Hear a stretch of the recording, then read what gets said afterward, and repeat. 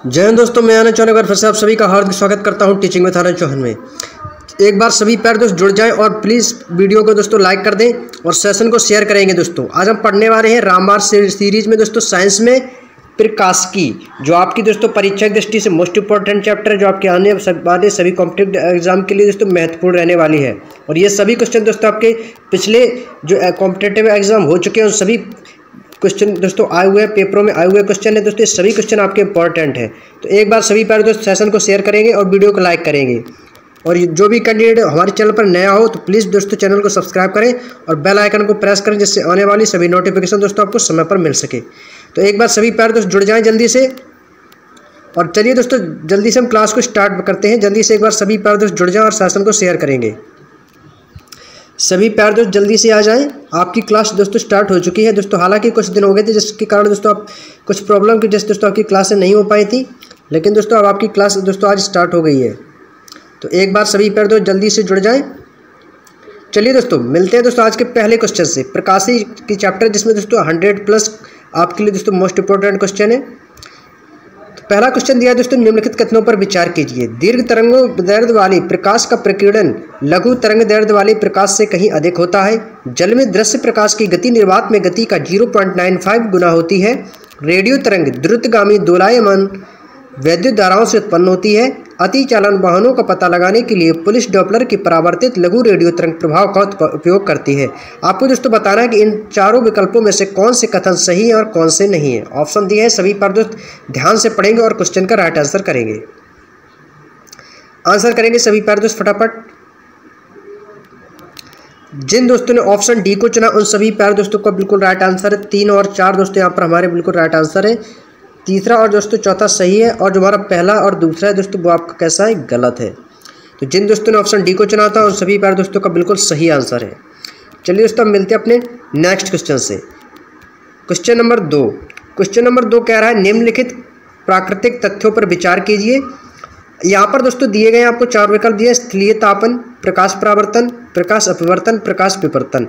इनमें से किस तथ्य के कारण दोस्तों मृगमारीचिका दोस्तों आप होता क्या है, आप दोस्तों देखा होगा गर्मियों के सीज़न में जब हम दोस्तों कार से जब जाते हैं, किसी भी मतलब वाहन से जाते हैं, तो दोस्तों हमें सड़क पर थोड़ी दूर में दोस्तों ऐसा लगता है कि जैसे सड़क पर दोस्तों पानी भरा हुआ है, छोटे छोटे गड्ढों में पानी भरा हुआ दोस्तों में प्रतीत होता है। वही होता है दोस्तों मारीचिका, जिसको दोस्तों हम बोलते हैं मृगमारीचिका। तो वही दोस्तों आपसे पूछा जा रहा है कि मृगमारीचिका किसके कारण बनती है, स्थलीय तापन के कारण, प्रकाश परावर्तन, प्रकाश विवर्तन या प्रकाश विवर्तन के कारण। आंसर करेंगे सभी प्यारे दोस्त। तो ये दोस्तों जो मृगमारीचिका, इसके दोस्तों बनने के सिर्फ 2 कारण होते हैं। एक तो दोस्तों स्थलीय तापन यानी सूर्य का प्रकाश होता है, जो स्थलीय तापन होता है। एक तो हो जाएगा दोस्तों आपको स्थलीय तापन, और दूसरा है आपका प्रकाश अपवर्तन के कारण। किस कारण, प्रकाश अपवर्तन के कारण। तो ऑप्शन सी दोस्तों यहाँ पे हमारा राइट आंसर हो जाएगा। 1 और 3 दोस्तों यहाँ पर हमारा राइट आंसर हो जाएगा। तो याद रखना दोस्तों, यदि जब कभी आपको दोस्तों स्थलीय तापन नहीं देता ऑप्शन में, तो दोस्तों प्रकाश अपवर्तन को हम लगाएंगे, क्योंकि प्रकाश अपवर्तन के कारण दोस्तों मृगमारीचिका बनती है। नेक्स्ट दिया है दोस्तों, कथन और कारण दिए गए। सभी पर दोस्तों कथन और कारण को ध्यान से पढ़ेंगे, उसके बाद दोस्तों आंसर करेंगे। एक छड़ी को जल में तिरछी स्थिति में डुबोया गया है। यदि बगल से देखा जाए तो छड़ी छोटी और जल की सतह पर झुकी हुई प्रतीत होती है। ये एक्सपेरिमेंट तो आप सभी ने किया भी होगा। कारण दिया दोस्तों, छड़ी से आने वाला प्रकाश जल अणुओं से प्रकीर्णित होकर छड़ी की छोटी एवं झुकी हुई होने का आभास देता है। कथन पढ़ेंगे सभी पर, इसमें से क्या दोनों कथन सही है या दोनों गलत है, या RA का सही स्पष्टीकरण करता है या नहीं। तो सभी प्यारे दोस्त क्वेश्चन को ध्यान से पढ़ेंगे, उसके बाद आंसर करेंगे। क्वेश्चन नंबर 3 का आंसर करेंगे सभी प्यारे दोस्त। देखिए दोस्तों सबसे पहले बात करते हैं दोस्तों ए की। तो ए में जो क्या कह रहा है दोस्तों, कि कह रहा है कि एक छड़ी को जल में तिरछी स्थिति में डुबोया जाता है। यदि बगल से देखा जाए तो छड़ी छोटी हुई जल की सतह पर झुकी हुई प्रतीत होती है। बात दोस्तों बिल्कुल सही है। कथन तो हमारे हिसाब से बिल्कुल सही है, बिल्कुल सही है दोस्तों। जब किसी छड़ को दोस्तों जल में डुबोते हैं तो दोस्तों जब साइड से देखते हैं तो झुकी हुई प्रतीत होती है। नेक्स्ट है दोस्तों, छड़ी से आने वाला प्रकाश जल अणुओं को प्रकीर्णित होकर छड़ी के छोटी और झुकी होने का आभास देता है। यह दोस्तों कारण बिल्कुल गलत है। तो हमारा क्या हो जाएगा, कथन ए सही है परंतु आर गलत है। तो किस ऑप्शन में है, तो वो हो जाएगा दोस्तों ए सही है परंतु आर गलत है। ऑप्शन सी यहाँ पे दोस्तों हमारा राइट आंसर हो जाएगा। जिन दोस्तों ने ऑप्शन सी को चुना था उन सभी प्यारे दोस्तों का बिल्कुल राइट आंसर। नेक्स्ट क्वेश्चन पर चलते हैं। नेक्स्ट है दोस्तों क्वेश्चन नंबर 4। निम्नलिखित कथनों पर विचार कीजिए। सभी प्यारे दोस्त क्वेश्चन को ध्यान से पढ़ेंगे, उसके बाद आंसर करेंगे। यदि कोई व्यक्ति पानी भरी बाल्टी में पड़े एक सिक्के को देखता है तो उस सिक्का अपने वास्तविक स्तर से अपेक्षाकृत निकट लगेगा। यानी दोस्तों जब कोई बाल्टी में जब कोई सिक्का डालते हैं तो जब उस सिक्के को देखते हैं तो सिक्का दोस्तों वास्तविक स्थल से अपेक्षाकृत हमें दोस्तों ऊपर की ओर यानी अपेक्षाकृत निकट लगने लगता है। नेक्स्ट है दोस्तों, यदि जल के अंदर कोई व्यक्ति जल तल से ऊपर एक सिक्के को देखता है तो सिक्का अपने वास्तविक स्थल से अपेक्षाकृत अधिक ऊंचाई पर लगेगा। तो आपको बताना है इसमें से दोस्तों कौन से दोनों कथन सही हैं या दोनों गलत हैं या केवल एक सही है। तो सभी पर दोस्त क्वेश्चन को ध्यान से पढ़ेंगे, उसके बाद आंसर करेंगे। बिल्कुल सही आंसर दिया जिन दोस्तों ने ऑप्शन ए को चुना है, 1 और 2, तो उन सभी प्यारे दोस्तों को बिल्कुल राइट आंसर है। यहाँ पर दोस्तों आपके दोनों निष्कर्ष दोनों कथन सही है। नेक्स्ट है दोस्तों, दूरदृष्टि दोष वाले व्यक्ति के संबंध में निम्नलिखित में से कथनों में से क्या सही नहीं है। दोस्तों याद रखना, आपसे पूछा है क्या सही नहीं है, तो बताएंगे सभी प्यारे दोस्त। व्यक्ति दूर के पिंडों को स्पष्ट देख सकता है। जिस व्यक्ति को दूरदृष्टि दोष होता है क्या वह दूर के पिंडों को स्पष्ट देख सकता है। लेंस का नाभ्यंतर अधिक होता है। निकट से पिंडों का प्रतिबिंब रेटिना के पीछे फोकस करता है। इस दोष को ठीक करने के लिए अवतल लेंस का प्रयोग करते हैं। तो आंसर करेंगे सभी प्यारे दोस्त। तो देखिए दोस्तों, जिन दोस्तों ने ऑप्शन ए को चुना उन सभी प्यारे दोस्तों का बिल्कुल राइट आंसर है। व्यक्ति दूर के पिंडों को दोस्तों स्पष्ट देख सकता है। जिसको दोस्तों दूरदृष्टि दोष होता है उसको दोस्तों दूर की वस्तु स्पष्ट दिखाई देती है, और जिसको निकट दृष्टि दोष होता है उसको निकट की वस्तु स्पष्ट दिखाई देती है। इसमें दोस्तों जस्ट अपोजिट होता है। जिस चीज़ का मतलब दोस्तों जैसे कि हमको दूरदृष्टि दोष है तो दोस्तों हमको दूर की वस्तु तो स्पष्ट दिखाई देगी परंतु निकट की नहीं दिखाई देगी, और यदि निकट दृष्टि दोष है तो निकट तो दिखाई देगा पर दूर का नहीं दिखाई देगा। और दूरदृष्टि दोष को दूर करने के लिए दोस्तों किस लेंस का उपयोग करते हैं, तो दूर के लिए दोस्तों उत्तल लेंस का प्रयोग करते हैं। किसके लिए? उत्तल लेंस का। और निकट दृष्टि दोष के लिए दोस्तों किसका करते हैं? अवतल लेंस का। तो याद रखना, तो यहाँ पर दोस्तों ऑप्शन ए यहाँ पे राइट आंसर हो जाएगा। नेक्स्ट क्वेश्चन पर चलते हैं। नेक्स्ट दिया है निकट दृष्टि दोष दूर करने के लिए निम्नलिखित में से कौन से लेंस का उपयोग किया जाता है। निकट दृष्टि दोष के लिए दोस्तों कौन सा लेंस का उपयोग किया जाता है? उन्नतोदर convex lens, नतोदर convex lens, वर्तुलाकार cylindrical, या इनमें से कोई नहीं। तो कौन सा है दोस्तों? इसमें है दोस्तों नतोदर कॉन्वेक्स लेंस। इसी को दोस्तों हम बोलते हैं अवतल दर्पण यानी अवतल लेंस। क्या बोलते हैं दोस्तों? इसी को हम बोलते हैं अवतल लेंस। निकट दृष्टि दोष का दूर करने के लिए किसका उपयोग करते हैं? अवतल लेंस का। इसी को बोलते हैं। ऑप्शन बी यहाँ पे दोस्तों हमारा राइट आंसर हो जाएगा। नेक्स्ट, फोटोग्राफी प्लेट को विकसित करने में सोडियम थायोसल्फेट उपचायक की भांति उपयोग होता है। मुक्त ब्रोमीन निकलती है। प्रकाश प्रभावित क्षेत्र शीघ्रता से ऑक्सीकृत हो जाता है। विकसित करने वाले घोल में तब तक रखा जाता है जब तक कि समस्त ब्रोमाइड धुल नहीं जाते। तो जिन दोस्तों ने ऑप्शन ए को चुना सभी पार दोस्तों का बिल्कुल राइट आंसर है सोडियम थायोसल्फेट। सोडियम थायोसल्फेट उपचायक की भांति दोस्तों इसमें उपयोग किया जाता है। नेक्स्ट, निम्नलिखित में से किस रंग का सबसे लंबा तरंग दैर्ध्य है? निम्नलिखित में से किस रंग का सबसे लंबा तरंग दैर्ध्य है? हरा, पीला, नीला, लाल। तो आंसर करेंगे सभी प्यारे दोस्त।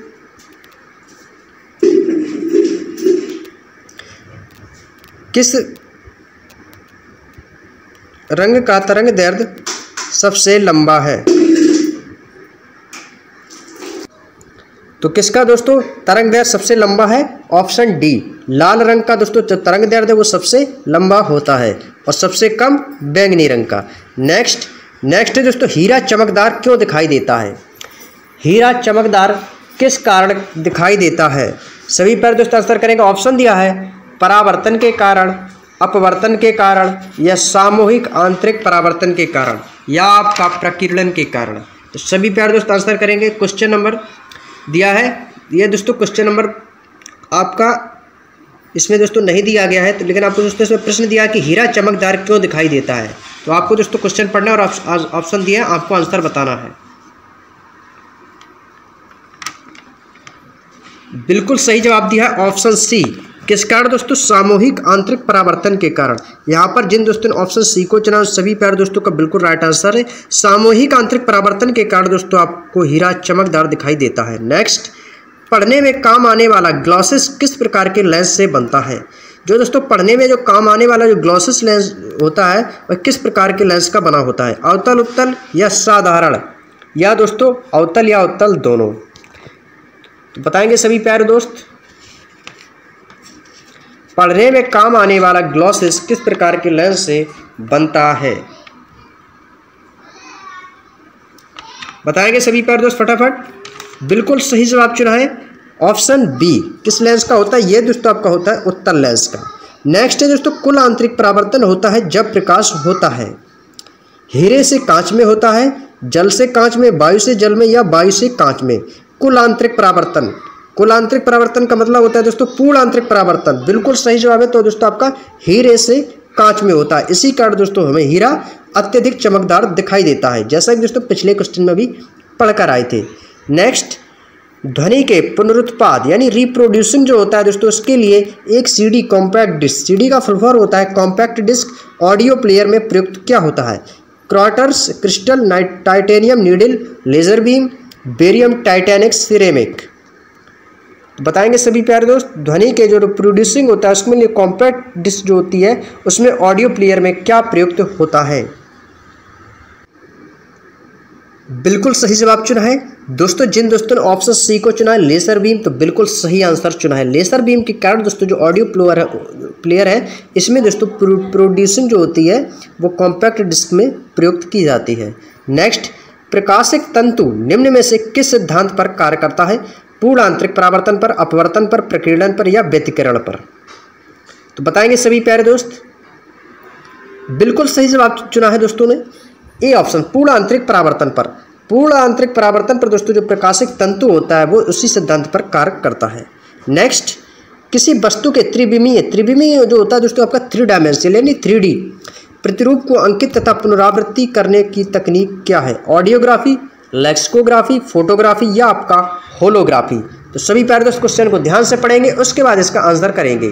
जो 3D जो होता है दोस्तों त्रिविमीय प्रतिरूप, यह जिसको अंकित तथा पुनरावृत्ति करने की जो तकनीक यानी टेक्निकल नेम क्या है उसका, ऑप्शन दिया है ऑडियोग्राफी, लेक्सिकोग्राफी, फोटोग्राफी, या आपका हो जाएगा होलोग्राफी।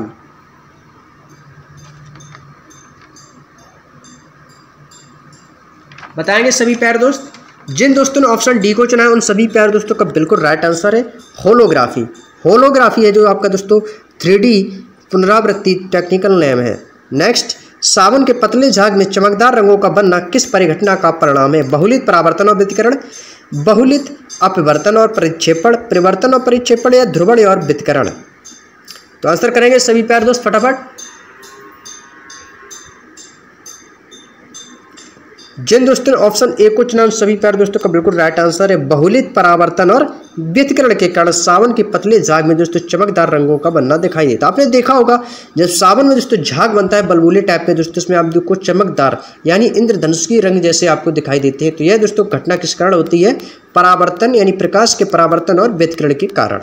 नेक्स्ट, खतरे के संकेतों को लाल प्रकाश का प्रयोग क्यों किया जाता है, इसका प्रकीर्णन सबसे कम होता है, यह आंखों के लिए आरामदायक होता है। ये तो दोस्तों बिल्कुल गलत हो गया कि यह आंखों के लिए आरामदायक होता है, तो गलत कर दो। इसका सबसे कम रासायनिक प्रभाव होता है, हवा द्वारा इसका अवशोषण सबसे कम होता है। अब आपको दोस्तों ऑप्शन 3 है, आपको 3 में से डिसाइड करना है इसका राइट आंसर क्या हो जाएगा।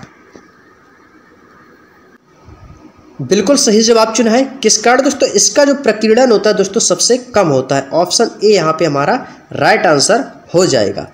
नेक्स्ट, टेलीविजन संकेत सामान्यतः एक दूरी के आगे प्राप्त नहीं होते हैं, इसका कारण क्या है, संकेत की कमजोरी, कमजोर एंटीना, संकेत वायु द्वारा सोखने से, या पृथ्वी की वक्रता से। बताएंगे सभी प्यारे दोस्त।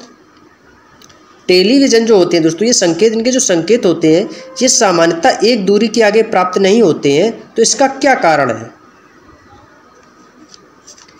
इसका कारण क्या है दोस्तों, बिल्कुल सही आंसर चुना है पृथ्वी की वक्रता।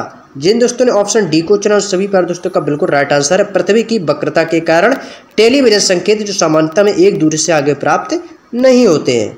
नेक्स्ट, दूरदर्शन प्रसारण में श्रव्य संकेतों का प्रेषण करने के लिए प्रयुक्त टेक्निक क्या है, आयाम मॉडुलन, आवृत्ति मॉडुलन, स्पंद कूट मॉडुलन, या काल विभाग बहुसंकेतन।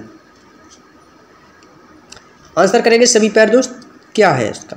जो दोस्तों दूरदर्शन प्रसारण होता है उसमें दोस्तों सुनने के जो संकेत होते हैं वो किस कारण होते हैं दोस्तों, आवृत्ति मॉडुलन। ऑप्शन बी यहाँ पे दोस्तों राइट आंसर हो जाएगा, आवृत्ति मॉडुलन के कारण। नेक्स्ट, धूप के चश्मे की पावर क्या होती है, मोस्ट इंपॉर्टेंट क्वेश्चन है। धूप के चश्मे का जो दोस्तों डायोप्टर, कितने डायोप्टर होता है, धूप के चश्मे का पावर कितने डायोप्टर होती है, 0, 1, 2 या 4, कितना डायोप्टर होती है, 0 डायोप्टर होती है। धूप के चश्मे की बात हो रही तो ऑप्शन ए यहाँ पे राइट आंसर हो जाएगा। कैमरे का द्वारक और कपाट गति को निम्नलिखित में से कौन सा संयोग अधिकतम उद्भाषण होने देगा। ऑप्शन दिए हैं और आंसर करना है आप सभी को। ये नया क्वेश्चन है दोस्तों, आपके एग्जाम में पूछा क्या क्वेश्चन है। जिन दोस्तों ने ऑप्शन सी को चुना उन सभी प्यारे दोस्तों का बिल्कुल राइट आंसर है F8 1/250। नेक्स्ट क्वेश्चन पर चलते हैं दोस्तों। सबसे कम वेवलेंथ तरंग दैर्ध्य वाला प्रकाश होता है। दोस्तों आपसे पूछा सबसे कम, जो सबसे कम तरंग दैर्ध्य होती है वह किस प्रकाश के रंग की होती है, लाल, पीला, नीला, बैंगनी। बताएंगे सभी प्यारे दोस्त, किसकी होती है, बैंगनी रंग की। ऑप्शन डी यहाँ पे बिल्कुल राइट आंसर हो जाएगा। जिन दोस्तों ने ऑप्शन डी को चुना है उन सभी प्यारे दोस्तों का बिल्कुल राइट आंसर है। नेक्स्ट क्वेश्चन पर चलते हैं। नेक्स्ट है दोस्तों आपका, निम्नलिखित में से किसमें उच्चतम ऊर्जा होती है। निम्नलिखित में से किसमें उच्चतम ऊर्जा आपकी होती है, नीले प्रकाश में, हरे प्रकाश में, लाल प्रकाश में या आपका पीले प्रकाश में। आपसे दोस्तों उच्चतम ऊर्जा पूछा जा रहा है तो किस प्रकाश में होती है, नीला, हरा, लाल, पीला। आंसर करेंगे सभी प्यारे दोस्त, किसमें होती है दोस्तों सबसे उच्चतम ऊर्जा। तो यह जो होती है दोस्तों ये आपके नीले प्रकाश में होती है। ऑप्शन ए यहाँ पे राइट आंसर हो जाएगा। स्पष्ट दृष्टि की न्यूनतम दूरी कितनी है, सभी को पता होगा कितनी होती है दोस्तों, ये आपकी 25 सेंटीमीटर होती है। नेक्स्ट दोस्तों, यदि इस वीडियो से रिलेटेड यदि हमसे कोई क्वेश्चन में आप मुझसे कोई त्रुटि हो जाती है तो दोस्तों प्लीज़ आप कमेंट बॉक्स में बता दिया करें कि हमसे यदि त्रुटि होगी, तो प्लीज़ सभी प्यारे दोस्त हमें कमेंट बॉक्स में बता दिया करें। यदि हमसे कोई त्रुटि हो जाए तो उसमें दोस्तों सुधार कर सकें। आकाश नीला लगता है क्यों, सभी को पता होगा। आकाश का रंग नीला क्यों दिखाई देता है, सूर्य के प्रकाश में नीले रंग और रंगों से अधिक है। लघु तरंग दीर्घ तरंगों की अपेक्षा वायुमंडल द्वारा अधिक प्रकीर्ण होती है। नीला रंग नेत्र से अधिक सुग्राही है। वायुमंडल दीर्घ तरंगों को लघु तरंग दैर्ध्य की अपेक्षा अधिक अवशोषित करती है। तो क्वेश्चन को पढ़ेंगे और इसका आंसर बताएंगे सभी प्यारे दोस्त। जिन दोस्तों ने ऑप्शन बी को चुना उन सभी प्यारे दोस्तों का बिल्कुल राइट आंसर है। लघु तरंग दीर्घ तरंगों की अपेक्षा वायुमंडल में अधिक प्रकीर्ण होती है। प्रकीर्ण का दोस्तों मतलब क्या होता है, प्रकाश के प्रकीर्णन। प्रकाश के प्रकीर्णन के कारण ही दोस्तों में आकाश का रंग नीला दिखाई देता है। लेकिन वास्तविक में आकाश का रंग कैसा है दोस्तों, आकाश का रंग काला है। वास्तविक में यदि आपसे पूछा जाए तो वास्तविक में आकाश का रंग काला है और प्रकाश प्रकीर्णन के कारण दोस्तों आपको आकाश का रंग नीला दिखाई देता है। नेक्स्ट, अस्त होते समय सूर्य लाल क्यों दिखाई देता है। अब दोस्तों जब सूर्य अस्त होता है तो अस्त होते समय सूर्य लाल क्यों दिखाई देता है, परावर्तन, प्रकीर्णन या अपवर्तन या विवर्तन के कारण। तो किस कारण दोस्तों, इसकी भी दोस्तों वही कंडीशन है, प्रकाश के प्रकीर्णन के कारण। प्रकीर्णन के कारण ही दोस्तों में आकाश में का रंग भी दोस्तों नीला दिखाई देता है और अस्त होते समय सूर्य लाल दिखाई देता है। इसमें दोस्तों आपके दोनों कारण एक ही है, प्रकाश का प्रकीर्णन। नेक्स्ट, प्रकाश में दोस्तों जो 7 रंग होते हैं, रंगों को अलग रंग करने का क्या तरीका है। आपको पता है कि प्रकाश में दोस्तों 7 रंग होते हैं और इन रंगों को दोस्तों जो अलग करने का क्या तरीका है। ऑप्शन पढ़ेंगे सभी प्यारे दोस्त ध्यान से।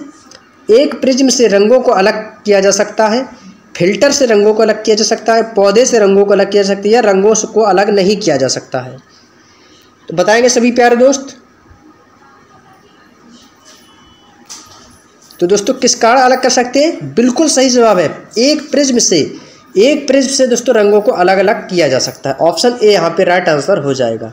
नेक्स्ट, आँख के निकट दृष्टि को निम्न में से प्रयोग से दूर किया जा सकता है। किस लेंस से दूर किया जा सकता है आँख के निकट दृष्टि दोष को, उत्तल, अवतल, बेलनाकार या समतल उत्तल लेंस। ये रिपीटेड क्वेश्चन है तो बिल्कुल सही आंसर बताएंगे सभी प्यारे दोस्त। तो किस लेंस के कारण दोस्तों, बिल्कुल सही आंसर है अवतल लेंस। आपको बताया था दूर के लिए दोस्तों किसका होता है, दूर के लिए होता है दोस्तों आपका उत्तल लेंस। दूर के लिए उत्तल लेंस और निकट के लिए दोस्तों क्या होता है आपका अवतल लेंस। नेक्स्ट, क्या मुख्य कारण है कि आँख की अपेक्षा 2 आँखों का होना अधिक उपयुक्त है। क्या मुख्य कारण है कि एक आँख की अपेक्षा 2 आँखों का अधिक होना उपयुक्त है। दो आँखों के कण दोस्तों रंग आसानी से पहचाने जा सकते हैं। दो आँखों के कण हम अंधेरे में हल्के प्रकाश में आसानी से देख सकते हैं। इसी कण मोजेक विजन द्वारा मनुष्य देख सकता है। इस कारण से दूरी व गहराई का एहसास होता है। जो दोस्तों मनुष्य की एक आँख की अपेक्षा क्या कारण है कि दोस्तों दो आँखें होना अधिक उपयुक्त होता है? बताएंगे सभी प्यारे दोस्त। बिल्कुल सही आंसर है दोस्तों। जब हमारे दोस्तों दो आंखें होंगी ना तो दो आंखों से दोस्तों हम दूरी अधिक देख सकते हैं और गहराई का एहसास कर सकते हैं। यदि हमारी दो आंखें हैं, यदि एक आंख होगी ना, एक आंख से यदि देखेंगे तो दोस्तों हमें दूरी में दोस्तों एहसास नहीं कर पाएंगे दूरी कितनी है, गहराई कितनी है। तो ऑप्शन डी यहाँ पे राइट आंसर हो जाएगा। नेक्स्ट, क्षितिज के समीप सूर्य के चंद्रमा के दीर्घ वृत्ताकार दिखाई देने का मुख्य कारण क्या है? अपवर्तन, प्रकाशिकीय भ्रम, व्यतिकरण या उनकी वास्तविक आकृति? तो क्या हो जाएगा दोस्तों? बिल्कुल सही आंसर, अपवर्तन के कारण दोस्तों क्षितिज के समीप सूर्य के चंद्रमा का दीर्घ वृत्ताकार दिखाई देना या दोस्तों आपका प्रकाश का अपवर्तन होता है। नेक्स्ट क्वेश्चन पर चलते हैं। नेक्स्ट दोस्तों, किसी तारे का रंग कैसे पता चलता है? उसके भार का, आकार का, ताप का या दूरी का? मोस्ट इंपॉर्टेंट क्वेश्चन है एग्जाम में दोस्तों। हर एग्जाम में कोई भी आपको एग्जाम उठा के देखेंगे ना दोस्तों, आपको ये क्वेश्चन जरूर देखने को मिलेगा। किसी तारे का रंग सूचक कैसे पता चलता है? भार से, आकार से, दूरी से या ताप का? यदि दोस्तों हम भार की बात करें तो भार बिल्कुल गलत हो जाएगा, आकार भी दोस्तों बिल्कुल गलत हो जाएगा। अब बचे दोस्तों आपके पास दो ऑप्शन, ताप का या दूरी का। आपको दो ऑप्शनों में से दोस्तों डिसाइड करना है। तो बताएंगे सभी प्यारे दोस्त, तारे का रंग सूचक कैसे पता करेंगे? बिल्कुल सही आंसर है, ताप से। किससे दोस्तों पता करेंगे? Option C. ऑप्शन सी दोस्तों यहाँ पे राइट आंसर हो जाएगा, ताप से। दूरी से बिल्कुल पता नहीं चलेगा, उसके ताप से पता चलेगा कि तारे का रंग कैसा है या कितना अधिक है, कितना कम है। नेक्स्ट, निम्नलिखित में से कौन सा कथन सत्य है? प्रकाश का वेग अधिक होता है, ध्वनि का वेग सबसे अधिक होता है, आकाशीय पिंडों का वेग सबसे अधिक होता है, रॉकेट का वेग सबसे अधिक होता है। दोस्तों आपको वेग बताना है, सबसे अधिक वेग किसका होता है, और आपको कथन सत्य कथन चुनना है। तो किसका सबसे वेग अधिक होता है, सबसे गति तेज किसकी होती है दोस्तों? बिल्कुल सही आंसर है, प्रकाश के। प्रकाश का वेग दोस्तों जो होता है वो आपका सबसे अधिक होता है। नेक्स्ट, हमें वास्तविक सूर्योदय के कुछ मिनट पहले ही सूर्य दिखाई देने का क्या कारण है? बिल्कुल ईजी, और सभी ने बिल्कुल राइट आंसर भी दिया होगा। क्या कारण है दोस्तों? क्वेश्चन को ध्यान से पढ़ेंगे सभी प्यारे दोस्त।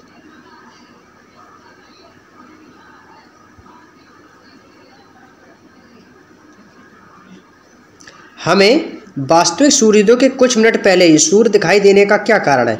कि दोस्तों जब सूर्योदय होता है उसके मिनट पहले हमें दोस्तों सूर्य दिखाई देने लगता है, उसका क्या कारण है? बिल्कुल सही आंसर है, प्रकाश का अपवर्तन। मुझे पता था आप सभी लोग बिल्कुल राइट आंसर देंगे, ऑप्शन डी, प्रकाश के अपवर्तन।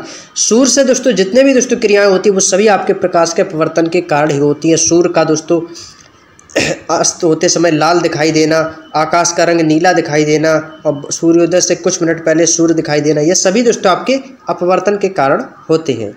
नेक्स्ट, पूर्ण सूर्य ग्रहण के दौरान सूर्य को सीधे देखने से आंख में अपरिवर्तनीय क्षति यानी हानि पहुंचती है। तो इसमें दोस्तों रेटिना का जलना सूर्य की किरणों के निम्न घटकों में से किसी एक के कारण होता है? ताप के कारण, इंद्रधनुषीय प्रकाश के कारण, अल्ट्रावायलेट प्रकाश के कारण या इंफ्रारेड प्रकाश के कारण? बताएंगे सभी प्यारे दोस्त किस कारण होता है? ताप की यदि बात करें तो ताप तो बिल्कुल गलत हो जाएगा, इंद्रधनुषी प्रकाश के कारण बिल्कुल गलत। अब आपके पास दोस्तों दो ऑप्शन बचे हैं, अल्ट्रावायलेट प्रकाश या इंफ्रारेड प्रकाश। तो किस कारण होता है? बिल्कुल सही आंसर है ऑप्शन सी, अल्ट्रावायलेट प्रकाश के कारण दोस्तों हमें आंखों को दोस्तों क्षति पहुंचती है। नेक्स्ट, पानी में हवा का बुलबुला वैसे ही काम करेगा जैसे उत्तल दर्पण काम करता है, उत्तल लेंस काम करता है, अवतल दर्पण काम करता है या अवतल लेंस काम करता है? आंसर करेंगे सभी प्यारे दोस्त। पानी में हवा का बुलबुला कैसे काम करेगा? बिल्कुल सही आंसर है अवतल लेंस के कारण। जैसा दोस्तों आपका अवतल लेंस कार्य करता है ठीक उसी प्रकार पानी में हवा का बुलबुला काम करेगा। जल के अंदर वायु का बुलबुला किस प्रकार से व्यवहार करता है? द्विफोक्सी लेंस के कारण, अभिसारी अपसारी लेंस जैसा या शंक्वाकार लेंस जैसा? जल के अंदर वायु का बुलबुला कैसा व्यवहार करेगा? कैसा करेगा दोस्तों? अपसारी लेंस जैसा। ऑप्शन सी यहाँ पे राइट आंसर हो जाएगा। नेक्स्ट दिया है दोस्तों, धूप से बचने के लिए छाते में रंग आयोजन कौन सा सबसे उचित होगा? आपने दोस्तों देखा होगा कि जो धूप से बचने के लिए जो छाते का जो दोस्तों रंग होता है वो सबसे बेस्ट यानी सबसे उचित कौन सा होगा? छाते तो दोस्तों कभी रंग में आते हैं, रंग बिरंगे भी होते हैं, काले भी होते हैं, सफ़ेद भी होते हैं। तो उसमें दोस्तों जो धूप से बचने के लिए छाते का जो उचित रंग है वो कौन सा है? ऊपर काला होना चाहिए और नीचे उजला, या ऊपर उजला या नीचे काला, या मात्र काला या मात्र उजला? यह दोस्तों क्रिया आप सभी के साथ होती होगी।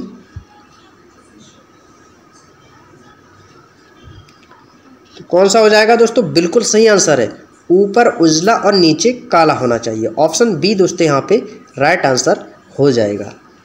नेक्स्ट क्वेश्चन है दोस्तों आपका, समुद्र नीला प्रतीत होता है किस कारण? दोस्तों समुद्र का रंग जो होता है वो दोस्तों में नीला प्रतीत होता है, वह किस कारण दोस्तों नीला प्रतीत होता है? आकाश अधिक गहराई के कारण, या आकाश के परावर्तन के कारण, या जल के कणों द्वारा प्रकाश का प्रकीर्णन के कारण, जल के नीले रंग के कारण, या जल की उपस्थिति के कारण? तो यहाँ पर दोस्तों अधिक गहराई तो बिल्कुल गलत हो जाएगा। जल के ऊपरी सतह के कारण बिल्कुल गलत। जल का नीला रंग, नीला तो पूछा है तो नीला रंग कैसे हो जाएगा? तो ऑप्शन बी, क्योंकि दोस्तों आकाश का परावर्तन और जल के कणों में प्रकाश का प्रकीर्णन के कारण ही नीला दिखाई देता है। नेक्स्ट, जब एक व्यक्ति तीव्र प्रकाश क्षेत्र से अंधेरे कमरे में प्रवेश करता है तो उसे कुछ समय के लिए स्पष्ट दिखाई नहीं देता है। जैसे दोस्तों पे आप धूप से आए हो और अचानक दोस्तों अपने कमरे में जाएं तो दोस्तों आपको कुछ नहीं दिखाई देगा, उसके बाद धीरे धीरे सभी चीज़ें आपको स्पष्ट दिखाई देने लगती हैं। तो इसका क्या कारण हो सकता है? पुतली के आकार में परिवर्तन, लेंस के व्यास व फोकसी दूरी में परिवर्तन, रोडोप्सिन का भ्रंजक व पुनः विरचन हो जाना, आँखों का अंधेरे के प्रति कुछ समय में अनुकूलित हो जाना। कौन सा हो जाएगा दोस्तों? बिल्कुल सही आंसर चुना है ऑप्शन डी, आँखों के अंधेरे के प्रति कुछ समय में दोस्तों अनुकूलित हो जाना। कुछ समय अनुकूलित हो जाने के कारण दोस्तों हमको नहीं दिखाई देती है। ऑप्शन डी यहाँ पे राइट आंसर हो जाएगा। सभी दोस्तों ने बिल्कुल सही आंसर चुना है। प्रकाश का शून्य विकास में वेग अनुमानता कितना होता है? मोस्ट इंपॉर्टेंट क्वेश्चन है दोस्तों, आपको बताना है प्रकाश का वेग शून्य विकास में वेग कितना होता है? 3 × 10 की पावर 10, 3 × 10 की पावर 8, 3 × 10 की पावर 8 किलोमीटर प्रति सेकंड या मीटर प्रति सेकंड, या 3 × 10 की पावर 8 प्रकाश वर्ष? बताएंगे सभी प्यारे दोस्त। इस क्वेश्चन को कोई भी कैंडिडेट गलत नहीं करेगा, सभी ने पढ़ा होगा, 10th क्लास से लेकर आप पढ़ के आए हैं। कितना है? 3 × 10 की पावर 8 मीटर प्रति सेकंड। बिल्कुल सही आंसर चुना है ऑप्शन बी। नेक्स्ट, मान लीजिए पृथ्वी से पश्चिमगामी हो रहे एक रॉकेट यान की चाल प्रकाश के वेग की 2/10 है। रॉकेट यान में स्थित यात्रियों को जो प्रकाश नीला दिखाई दे रहा है वह पृथ्वी पर स्थित प्रेक्षकों को किस रंग का दिखाई देगा? बताएंगे सभी प्यारे दोस्त, कैसा दिखाई देगा? जिन दोस्तों ने ऑप्शन सी को चुना है पीला, बिल्कुल सही आंसर है, पीला रंग का दिखाई देगा। नेक्स्ट है दोस्तों, जब नीले, लाल तथा हरे प्रकाश का पुंज एक स्थान पर पड़ता है तब प्रकाश का रंग हो जाता है। जब दोस्तों लाल, नीले तथा हरे प्रकाश का पुंज एक ही स्थान पर पड़ता है तो प्रकाश का रंग कैसा हो जाएगा? बैंगनी, लाल, पीला, सफ़ेद। बताएंगे सभी प्यारे दोस्त, कैसा हो जाएगा? बिल्कुल सही आंसर है चुना सफ़ेद। यानी दोस्तों लाल, नीले और हरे इन तीनों रंगों का दोस्तों जो संयोजन मिला कर देने से दोस्तों आपका सफ़ेद रंग बन जाता है। ऑप्शन डी यहाँ पे हमारा राइट आंसर हो जाएगा। नेक्स्ट, वायुमंडल में प्रकाश के विसरण का क्या कारण है? कार्बन डाइऑक्साइड, धूलिकण, या हीलियम, या आपका जलवाष्प? वायुमंडल में प्रकाश विसरण का मुख्य कारण क्या है?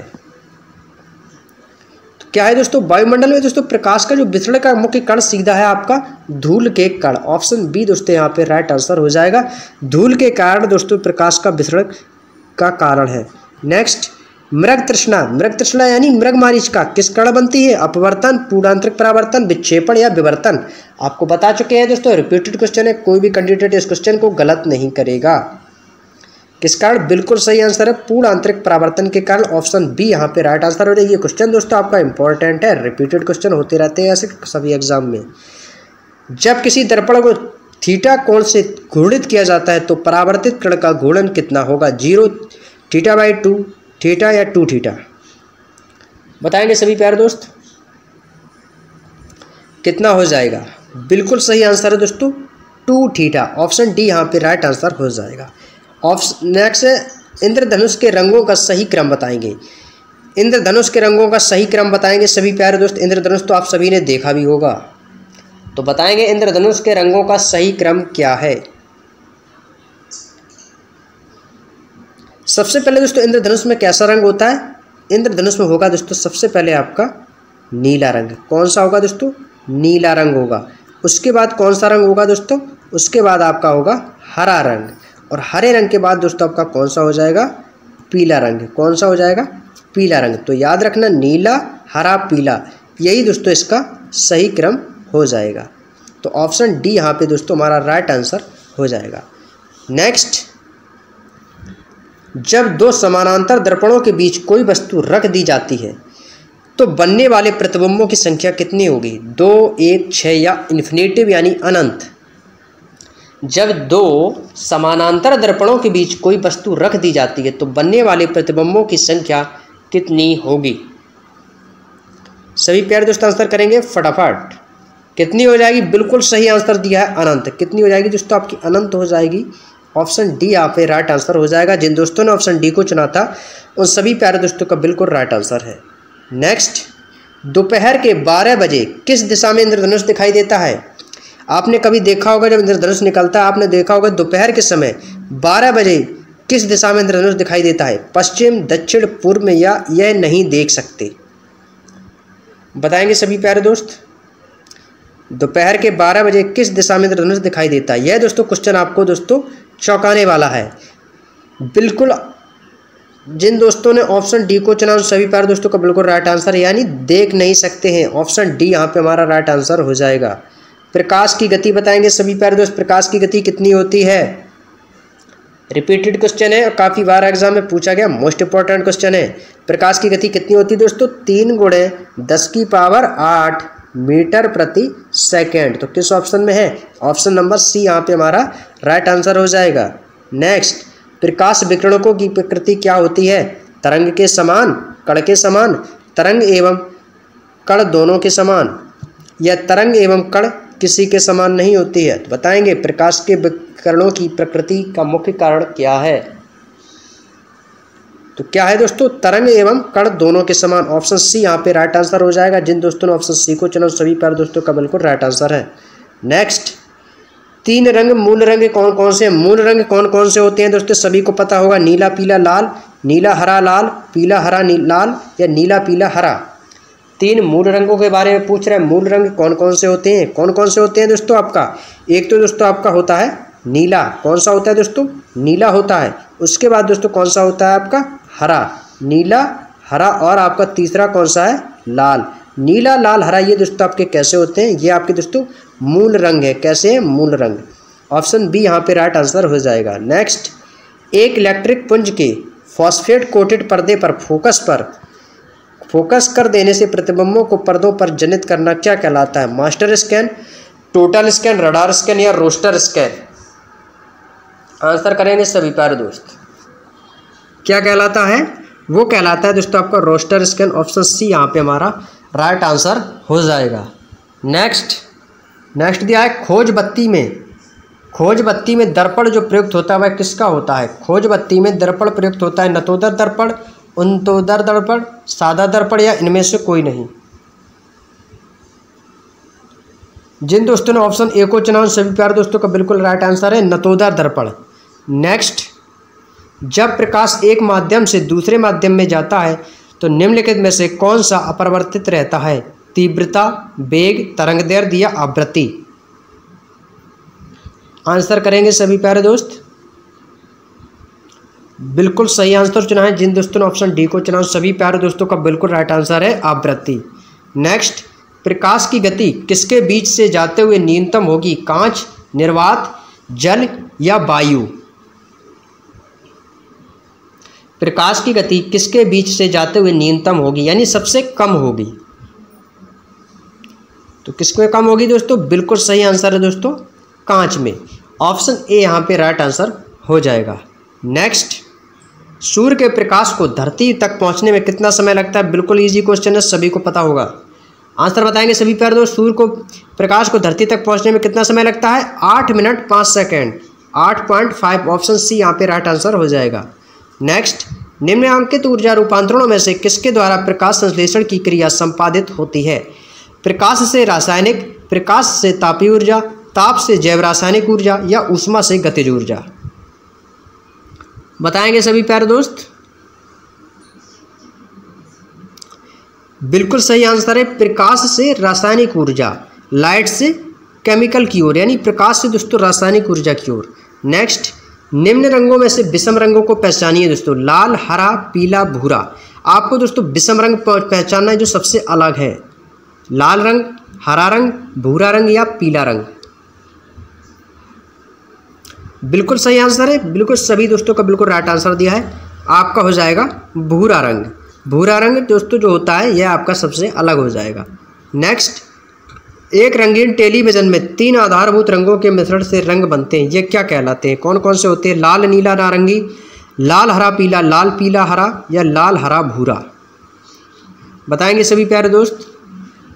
एक रंगीन टेलीविजन में 3 आधारभूत रंगों के मिश्रण से रंग बनते हैं, वो कौन कौन से रंग हैं? बिल्कुल सही आंसर है लाल, हरा, नीला। और यही दोस्तों आपके कैसे हैं? यही दोस्तों आपके मूल रंग है, लाल, हरा और नीला। यही दोस्तों आपके 3 मूल रंग भी हैं और रंगीन टेलीविजन में आधारभूत रंग मिश्रण रंग भी हैं। नेक्स्ट, अंतरिक्ष यात्री को आकाश में रंग कैसा दिखाई देगा? बिल्कुल ईजी है, बिल्कुल सही आंसर दिया है काला। आपको बता चुके थे प्रकीर्णन के कारण आकाश का रंग नीला, लेकिन दोस्तों जब अंतरिक्ष यात्री अंतरिक्ष में जाता है तो वहाँ पर आकाश का रंग उसको ब्लैक दिखाई देता है, यानी काला। और वास्तविक में आकाश का रंग भी काला है। रमन प्रभाव का प्रकाश की उन किरणों से संबंध है जो आर पार हो जाती हैं, वो कौन सी किरणें होती हैं जो आर पार हो जाती हैं? द्रवों में, हीरो में, सभी पारदर्शी माध्यम से या केवल प्रिज्मों में?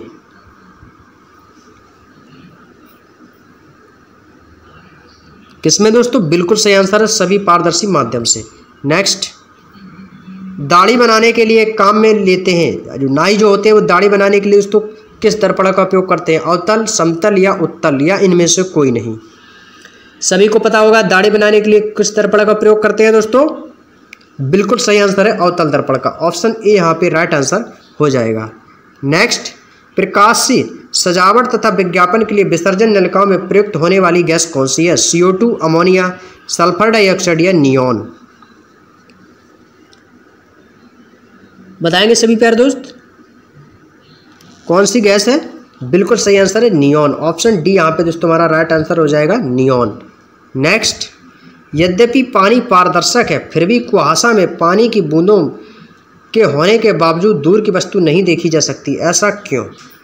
ऐसा किस कारण है दोस्तों? ऑप्शन पढ़ेंगे दोस्तों ध्यान से, उसके बाद आंसर करेंगे।